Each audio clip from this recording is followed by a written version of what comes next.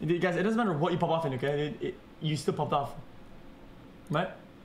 4 months of juice xQcOW. But these are distributed efforts. Okay, what is that? It's a limited effort internally currently. Will you, Mr. Pichai, rule out launching a tool for surveillance and censorship in China while you are CEO of Google? Congressman, I commit to engaging. One of the things which is important to us as a company, we have a stated mission of providing users with information. And so we always, we think it's in our duty to explore possibilities, to give users access to information. I love you, xQc. I have a Fuck commitment, Church of as I said Wilson's earlier on this, we'll be very thoughtful, yes. and we will engage widely as we make progress. This is now Chat, these are like boomers, right? the fourth Like hearing super boomers. in a series of ridiculous hearings on the free speech of internet companies. A significant portion of this hearing was a waste of time because the First Amendment protects private individuals and corporations' free speech rights. So I'm going to search for Congressman Steve King.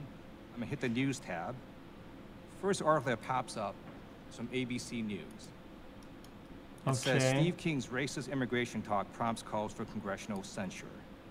That's a negative article. But you don't have a group of people at Google sitting there thinking and trying to modify search results. Every time Steve King comes up, a negative article appears. That's not what's happening, right? We always operate for any query with the same set of principles. We are trying to reflect what is currently, you know, if it is newsworthy, what is currently being discussed about that phrase. Thank you.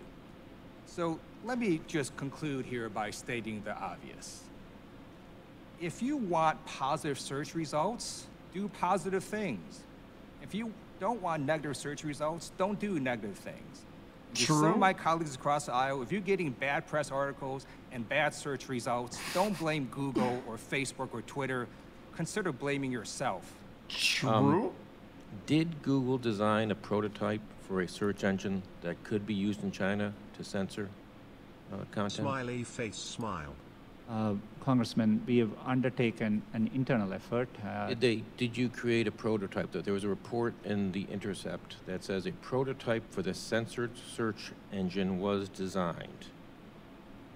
We have developed and explored what search could look like if it were to be launched in a country. Chat, I don't want to play devil's advocate here, chat, but I have to be honest with you. If it's not them who's going to make it, somebody else will make it. That's just business, is it not? Like China, and that's what we explored. And how many months was that project ongoing? We've had the project underway for a while, and there have been other projects which we have undertaken for a while, and we've never launched them too. So we are constantly exploring. How many people were working on it? The estimates, the number of engineers on the project have varied. Okay, I'll skip that. Okay, chat, last one, last boomer shit. What is that?